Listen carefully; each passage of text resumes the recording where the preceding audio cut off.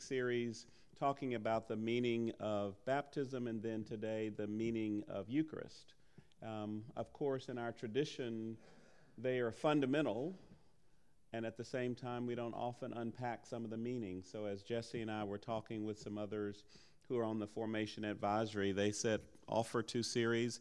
We knew that it was falling, no pun intended, at fall break. So that also affects attendance, but I'm glad that we're here and we get to have a conversation.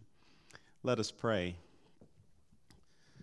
Gracious God, thank you for the gift of this time in this space for us to gather and reflect on the meaning and practice of Holy Communion. Thank you for those who are joining us via live stream, who may watch this at another time, to go deeper into this part of our tradition. Be with us here at Grace St. Luke's and throughout the world where we gather at table as a time of healing and transformation. We are especially mindful today of the war and unrest in Israel and the Middle East, mindful of churches that are prayerful places of gathering, offering the sacrament to memorialize those who have died there and throughout the world. Be with us here in our own space, and may we give thanks for this opportunity that we have as Anglicans and Episcopalians. In Christ's name, amen. So just a few things contextually. Some of you, just curiously, who was around last Sunday at the 10:30 service?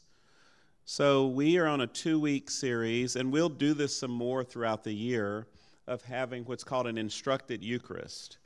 Many years ago, it was mentioned that we might do this and have it in writing. And so if you have your leaflet from last week, and it's again in today's leaflet, it has columns on both sides that walks through the details of what's called the liturgy of the word. And then today, it's picking up with the liturgy of the table. So it's a good, several people after the service took 5 and 10 copies to go and share with friends, because it's a detailed history of what we're doing throughout the service. So that'll be at the announcements at the beginning of the service to just say, where does this come from? How do we select the things that we do, not just here at Grace St. Luke's, but historically? So I just wanted to call attention to that.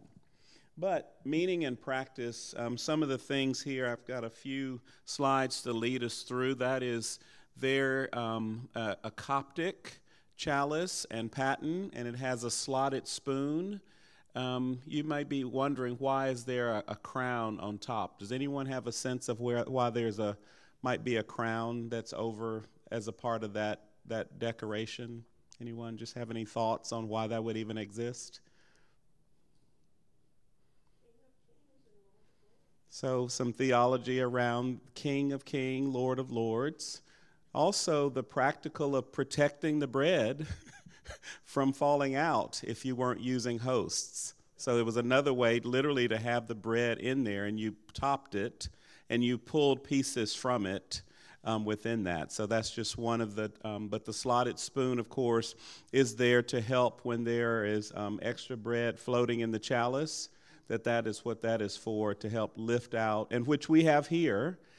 Some people have never seen it used, but we have slotted spoons that are next to the chalice, so that when there's bread that someone has dropped, there is a way to, please join us on this side, on the front row. Welcome. And front row in the classroom. Yes, thank you. Hello, Allison. Yes, no. But that is just something about the slotted spoon. So,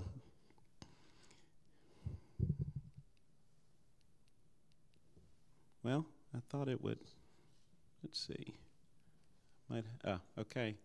So some of this, last week, Jesse led us in a conversation about the meaning of baptism, and we talked last week that a sacrament, and outward and visible signs of inward and spiritual grace given by Christ, is sure and certain means by which we receive that grace. So that's prayer book language for the sacraments.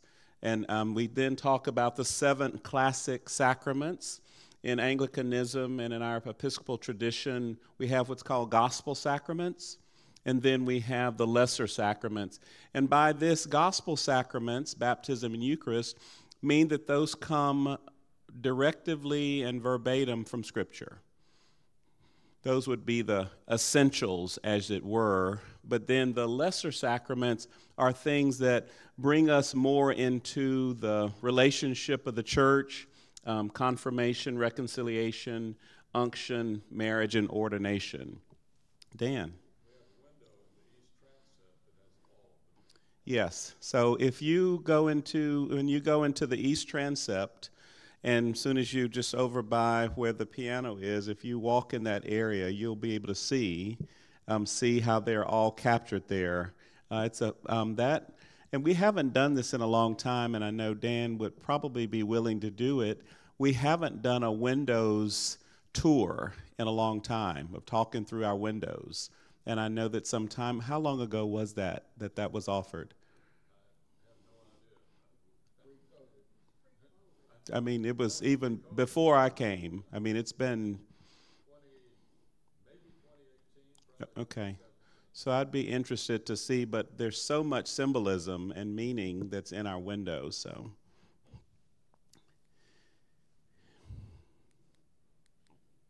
So we're in Scripture, the Synoptic Gospels. We have Matthew, Mark, and Luke. Have versions that point to why we have this practice. Some people will often just want to know the source of that. And then in Corinthians, 1 Corinthians, and all of that, of course, is basically in one way or another saying, take, eat, this is my body, take, drink, this is my blood, do this in remembrance. The meaning behind that, of course, goes into what we then see, especially if you start to think about Holy Week, particularly Maundy Thursday, when we receive the love commandment on that evening, but we also are intentional to talk about communion, because we are real Christians gathered in that moment on the night before our Lord's death, to memorialize that time and to remember that. But that is where that comes. So the sacramental or memorial reenactment, basically, of the Last Supper, Jesus and 12 disciples on the night before his crucifixion. So contextually, of course, that comes from Scripture. So a little bit about the word Eucharist. It comes from the Greek word Eucharistia, which is the earliest historical use, which really means thanksgiving. So if you've noticed in the service, and the top of where it talks about, after it says the offertory, the first thing you see is the Great Thanksgiving. The Great Thanksgiving is another way of saying Eucharist. So that is why we call that the Great Thanksgiving. And then communion, from the Latin word communio, which basically means sharing in common, used with different meanings by Catholics and Orthodox Christians, Anglicans, many Protestants, including Lutherans, who practice communion a lot. So we'll focus some on just where some of this comes from and how different people talk about it. The Lord's Supper, the breaking of the bread, again from the New Testament in 1 Corinthians and then in Acts, and then another part in Acts, all applied to the celebration of the Eucharist. So the names are important. So when people, but in our secular world, or just in the world as we know it, most people don't know what Eucharist means. So if you think about a moment of evangelism, right? If you just have Eucharist, Eucharist, Eucharist showing up everywhere on your signage or on your website, and you're trying to invite others, most people don't know, and we even have, and it's happened in churches, Grace St. Luke's and others, people will call and say, what is that? Because it's not a word that's so familiar if you're not in traditions that receive it, right? And so I have many friends, they will sometimes ask me, when's the season of Eucharist? Like they think that it's a completely different, it's not connected to bread and wine or Holy Communion. It's that foreign of a word. So I'm often thinking about, and Lucy, who's here, our communications associate, when we talk a lot about when we communicate things, right? do people understand the words that we use? We understand it as Episcopalians, but out there in the world, when you say, I'm going to the Eucharist at 4 o'clock today, that stare that your coworker gives to you or your neighbor, and maybe you ask them, do they know what it is, or maybe we don't, right? So, and then other phrases used to describe it, the table of the Lord, the Lord's body, and then the Holy of Holies. So references to it being a most sacred time, right? So a lot of the theology comes from some of the words that we'll look at there. So given some precursors and looking back in what's called Jewish and even pagan antecedents, Melchizedek, we hear that word, of course, a lot. Some know more about the story than others, but in the Torah, the priest Melchizedek who brought bread and wine to Abraham after Abraham's victory over the 4 kings, besieged Sodom and Gomorrah and taken Abraham's nephew Lot prisoner. Christians, and this shows up a lot, we start to hear this particularly around Holy Week, when we're building up the credibility, which the people were doing centuries ago to try and give Jesus some credibility, for him to be a priest forever in the order of Melchizedek was to show that he was of royalty of sorts, that he was of the most important, because people were still divided, right? They didn't understand him. So anything that could be used to describe him more, that was one of the examples. The Passover, of course, at Passover celebrations, there's a blessing in partaking of bread and wine is basic to that grand feast. And then the Last Supper was basically a Passover Seder. So what they were doing that night was culturally, that was a norm. That was a norm of gathering in that way. But we today, trying to make sense of that, and there are a lot of places that, of course, in synagogues who observe Seders, and then there have been some Christian communities who have attempted to have Seders, and some say that Christians should be doing that as a way of respect, and others feel strongly that it is not something that Christians should try and mimic because of the meaning of it, And so I don't know your thoughts on that. I'm often curious. Do you have personal thoughts on should Christian communities, and there have been articles written about it, and others have very strong feelings as to why we shouldn't have Seders, like if Grace St. Luke's wanted to have a Seder, should we do that? I'm just curious of things that maybe you've been to Seders before in Christian communities. Any first reactions to that or from observations?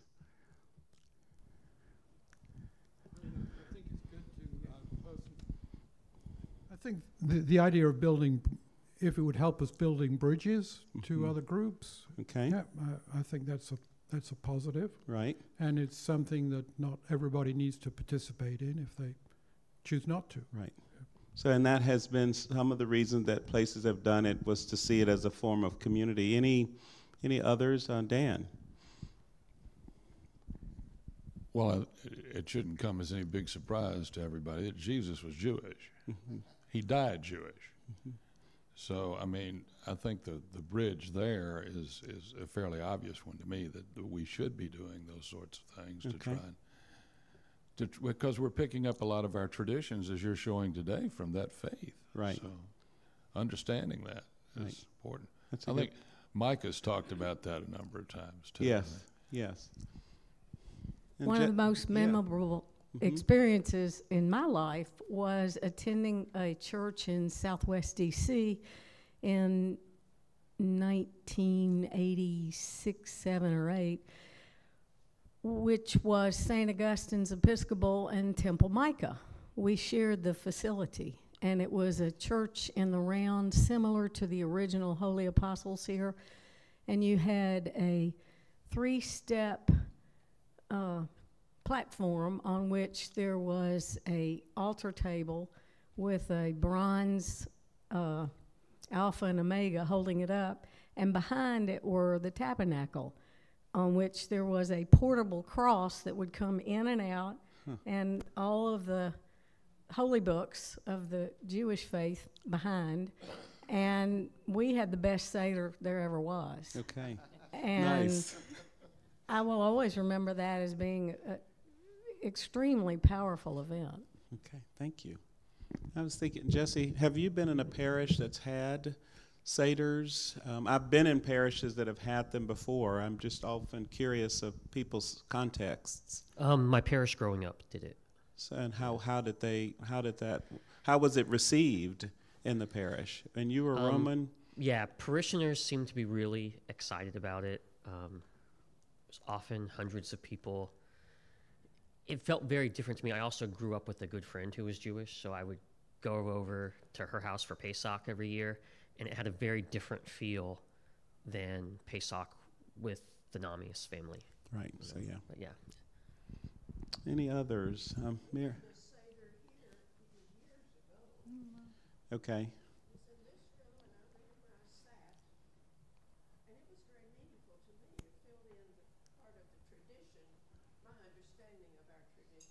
Okay, okay. So right, yeah, I've heard that Grace St. Luke's has offered Seders before, and when I was in Charlotte, the parish one year did, one year didn't. It wasn't a consistent thing, but I've been to them before. But it's always interesting when it comes up, and then there are those who are Jewish who feel strongly that we shouldn't do it, and don't see it as a bridge builder, depending on who you ask. So it's depends on who you ask. And even as Christians who feel strongly the same way, too. So I'm always just curious when people gather to talk about Seders, is what the thinking is. Any other comments before we move on? Okay. So then if we look back into some of the Greek texts, or Greek history, sacramental partaking of, looking at the Bacchic and the Dionysian rites, with wine signifying the Spirit, and bread was the manifestation of the Spirit in the matter of the body.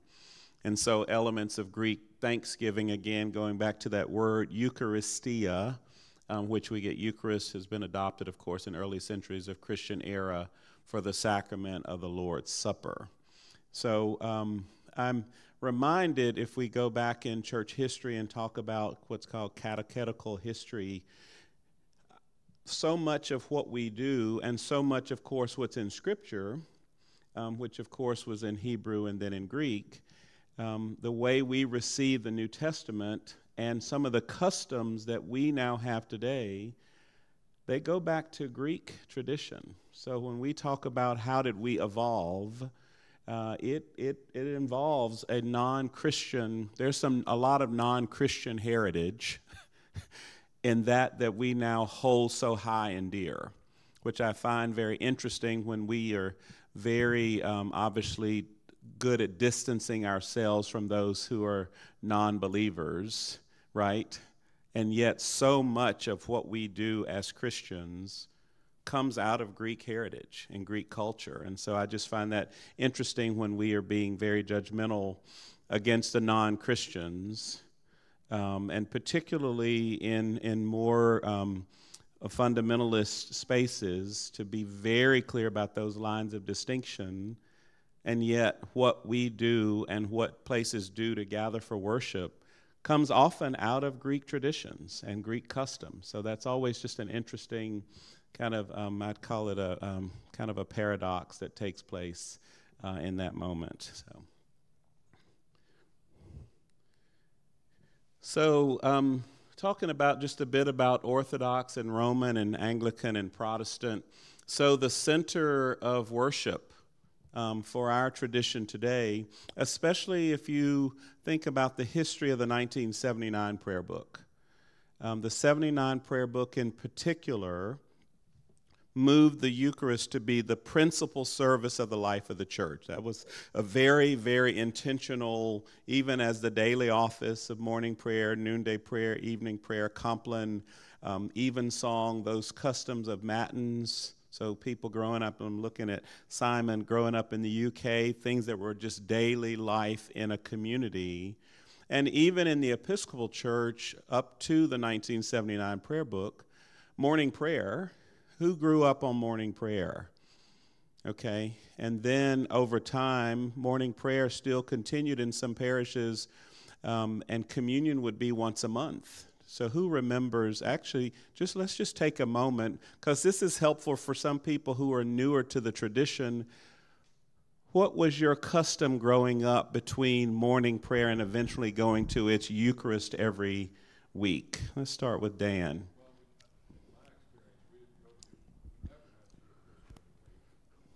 So Lucy's going to come because we're recording it too. So sorry, yeah. In my experience, we never went to Eucharist every week. We at St. John's, where I started, it was morning prayer three weekends, and then it was Eucharist, and the same thing at Holy Communion later. Okay. So you're from when you were born. The norm was morning prayer. Right. So what do you remember about the shift from one norm to the next? Well, just even you personally. I don't even remember that, because when I went away to college, they were still doing it that way. Okay.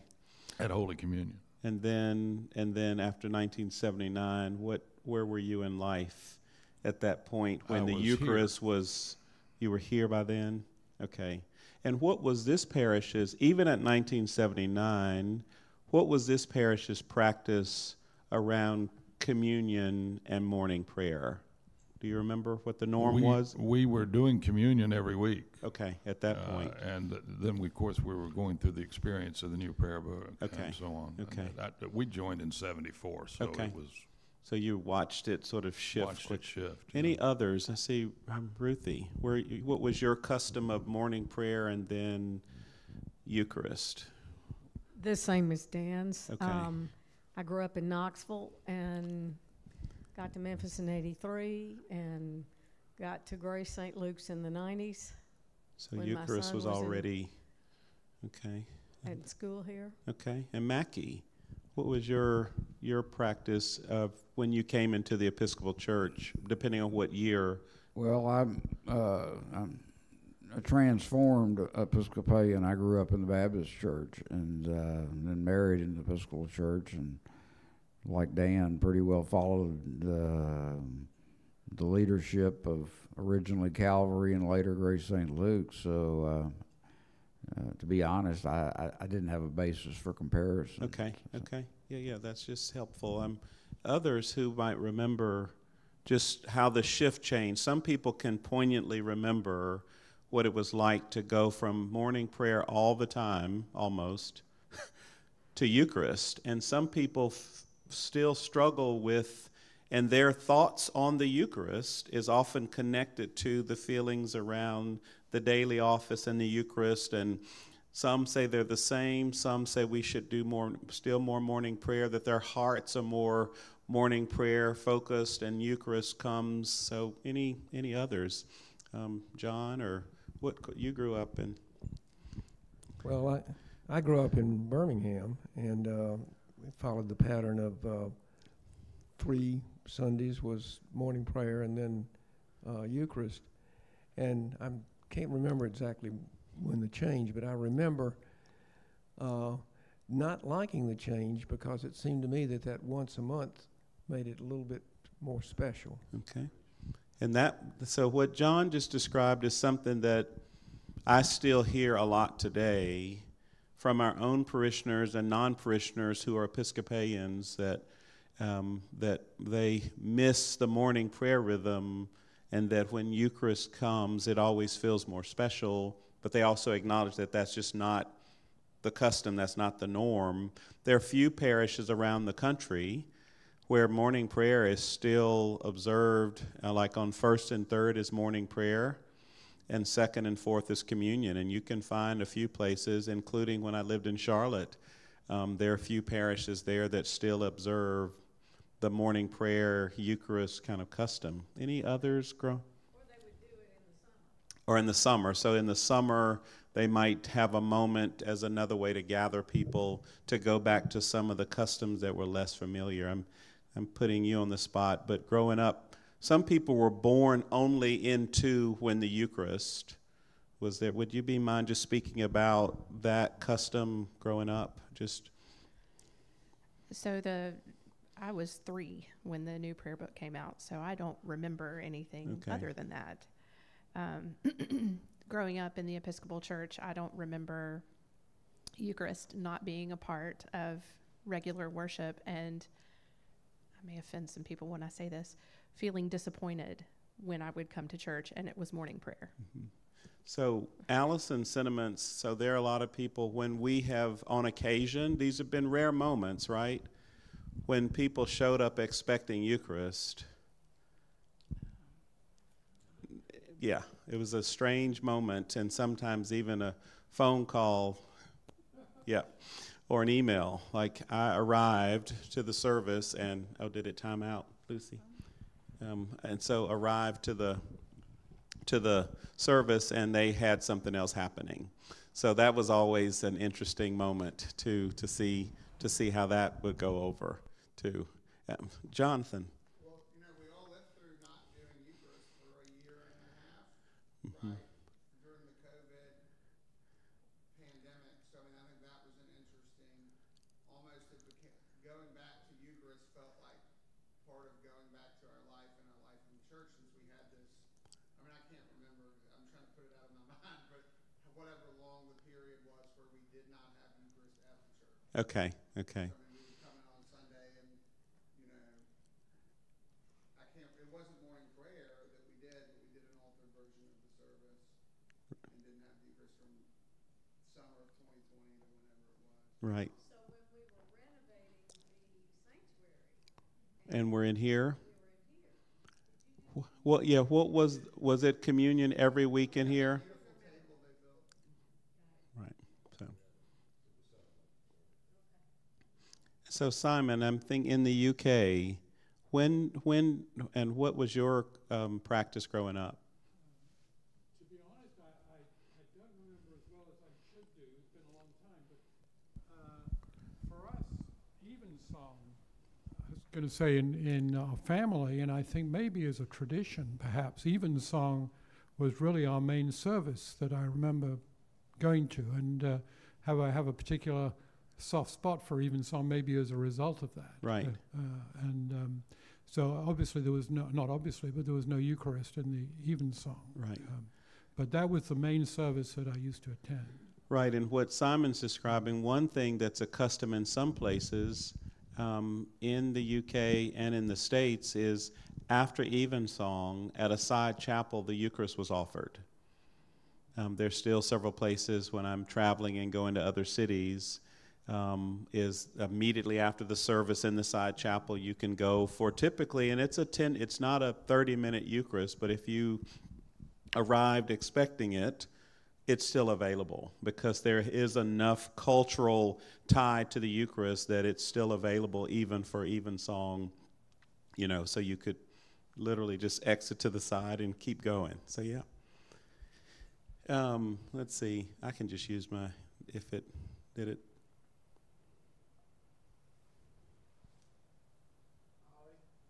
Yes. Question, with respect to marriage services, I noticed that there's maybe a 50-50 split with respect to the bride and groom or family, or maybe the minister being involved in the decision as to whether or not Eucharist is part of the marriage ceremony. Is there some influence or historical perspective that causes different families to respond to that in a different way? So I'm smiling because it raises a lot depends on the families. It depends on what some families have intended for the day and what they thought that should look like. That's the best way for me to put that, because sometimes it's a time thing, believe it or not. People have it in their mind that the wedding should last 25 minutes because the reception has to start at a certain time. Our custom here now at Grace St. Luke's is that all weddings include the Eucharist, and that's up front. So when families are planning, it's included. And the only reason that we haven't included it was during COVID, because we had certain restrictions. And brides and grooms, couples were very, very grateful that it was something that we had taken on, but sometimes they had to go and discuss that with family who maybe had a different opinion. So you have the couple that feels that this is wonderful, right? And you go back and talk to the family that's helping plan with you, and they're saying, I don't think our guests have time for that, or I don't think there are traditions that believe in that, and it does become a very interesting conversation. So just, and it literally from wedding to wedding. I'm looking at Laura, who's in the back. She's been to both and officiated both, and it has a lot of varying factors. But our custom here has now included Eucharist, but then there have been some cases when we haven't, and couples have been glad that we did, but in some cases there's been some convincing on some family members. And then even after that, those family members were glad that they did and found it to be a very meaningful service to watch the couple begin their new life in communion with others. Mm-hmm.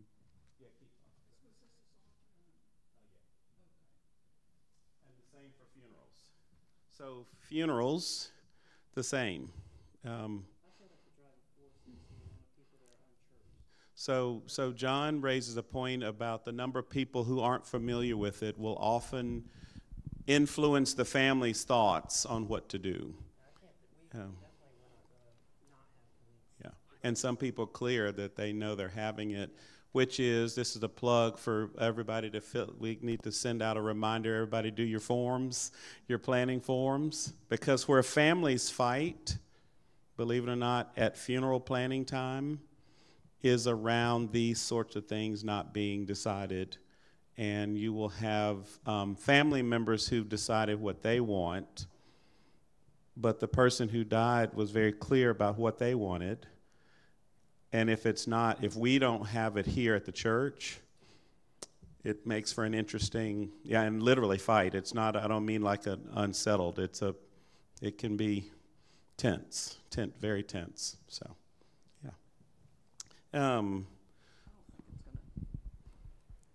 It's okay.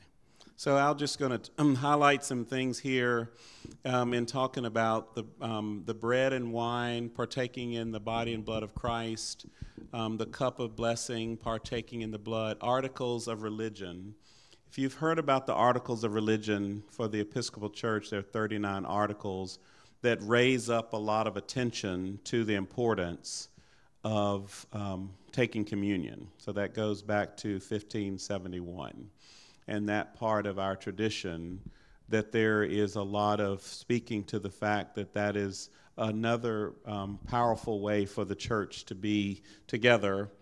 And it even says that the articles say that those who receive unworthily do not actually receive Christ, but rather their own condemnation. That's kind of harsh, watching your faces. But basically what that means is when people are carrying a lot of hate and evil in their heart and yet coming and receiving communion and still plan to carry the hate and evil in their heart, the thinking is that you're not right yet. Some say, but go take it anyway and it could fix it, right? It depends on who you ask. But it does raise a very, I would say, an important question, is when someone's very clear on how they feel about something, and say it's something very deeply evil, and they're going to still come and receive, which is the ultimate thing of healing and wholeness and love, and I don't know. I don't know if you have reactions to that, thoughts about that? Because that is one of those where the church is constantly in conflict around who receives communion. And in some parishes and dioceses and things, that it's very clear that if someone is in a place of constant evil, and it's so publicly known, that they can be refused communion. That's actually in our prayer book. So it's something that you don't see happen, but it's there. Any reactions to that? It's just in our Anglican history, but I'm always, again, curious. We can keep going, but I just thought I would ask. Any reactions to that? Okay.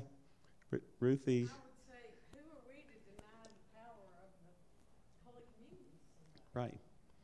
I mean, no, that's how it ends up, that you don't find yourself doing the refusal based on what Ruthie just said, but then others feel differently about it. So, yeah. The only time I ever felt like that at St. Timothy's, I didn't go and take communion because I knew that wasn't the right thing to do. Okay. So John gave an example where he was in a community where he was not right with that place, and it felt disingenuous. And I actually do know, and some parishioners have said before, you may have noticed I didn't take communion for the last 2 weeks. I was like, well, I don't always notice, but I do in that moment notice that if someone's not receiving, but I don't start to think of why. Sometimes it's health. So there are lots of reasons in the moment, but some will say, can we talk? And sometimes it's because they're very unsettled or troubled by something and don't feel, and they grew up in a setting where you were taught and told that until you're at some place where you feel more at peace, that yes, you should, but if you feel too unsettled or you're carrying too much, even though the Holy Spirit could do something with that, if that person is carrying that so heavily, they've made a decision to not receive, and some have wanted to, which I appreciate, wanted to pastorally reflect on that. So yeah. It just seems to me that would be the moment they would want to receive the most. Right. Yeah. So yeah. Right.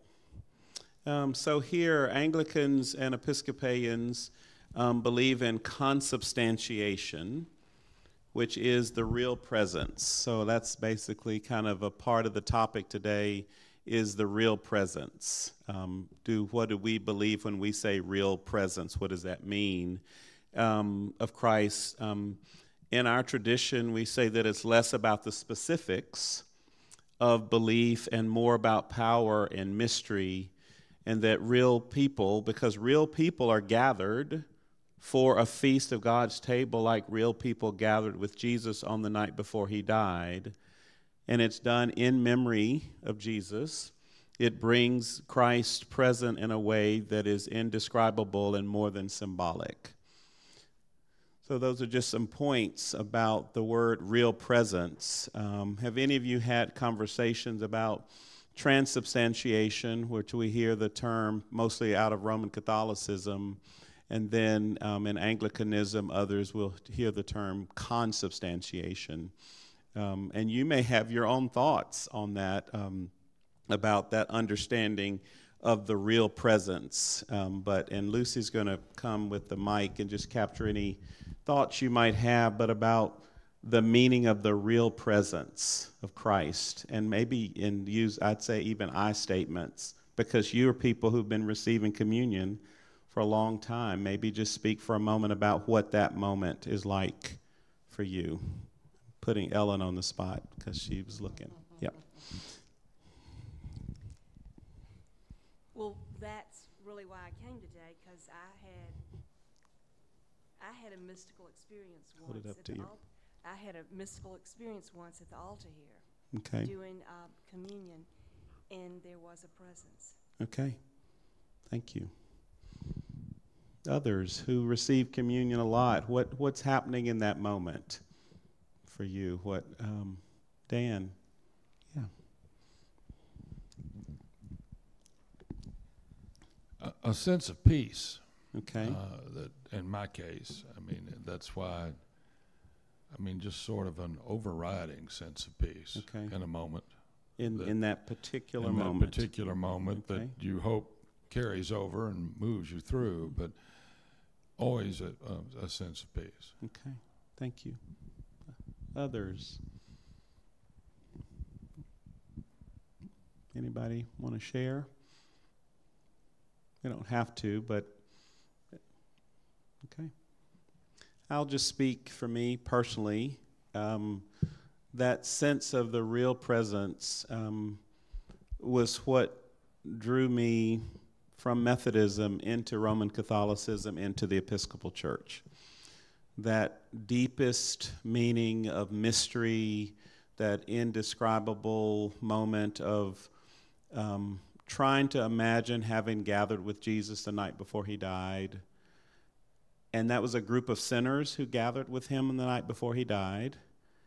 And myself, a sinner, gathered with other sinners to be in this really powerful moment of what I call where it's just a leveling.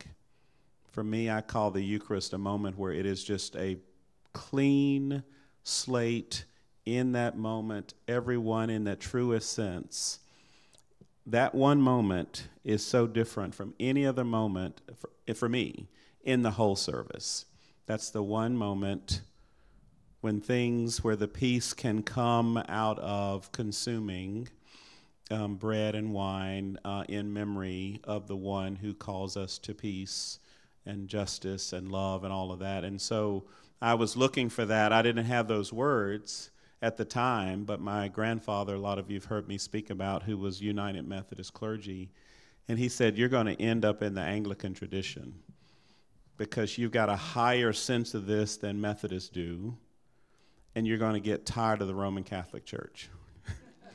So the Anglican Episcopal Church will be that balance for you because of what you're describing. And my parents saw the same thing too. I was taking music lessons at the Episcopal Church, and I was around it a lot, but I was still in this Methodist and Roman Catholic world. It was not until college, I'm looking at Allison, I became an Episcopalian at St. James in Jackson, Mississippi. But when I arrived there, I was a Roman Catholic and became an Episcopalian through so much of Eucharist and community and conversation and things like that. So it's not a symbolic moment for me, but I understand practically why people say it's symbolic, because it's not like we were there that long ago. We weren't the people who gathered, right? Or for the thinking and some of the thinking of consubstantiation, even though this doesn't literally mean this, but in teachings of Roman Catholicism, and I had a seminary professor who used to say that for Roman Catholics, and he was being extremist when he said this, is that for Roman Catholics, if you put a microscope over that bread, it has turned into flesh. Like, really? Come on. That's not, but he was trying to show that it is that other. It is that different. And so I do actually believe that bread and wine become other. It's not the same bread and wine that's just in a backpack because you went to the store and brought it in and loaded it up. You know, it's just, you're not handling it with care until it's consecrated, if that makes sense. It then changes. So that's just my...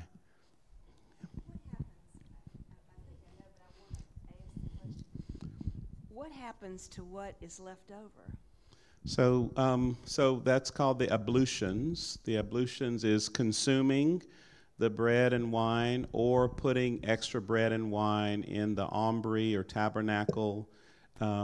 It's also, I'm looking at Lillian Trotter, who's on the Altar Guild, is that when it's overflowing with extra, there's some moments when Altar Guild member goes out and it goes out to the birds, because it's literally just overflowing with so much extra that, you know, you're communing with the birds, as it were. In the sacristy, some of you know the word piscina. The piscina is actually a holy drain that literally goes into the ground. So any unconsecrated wine that's not consumed is poured into this. If you go in our sacristy, if you're looking at the main sink, there's a small round sink off to the right, and some it even has a cover over it. Ours doesn't.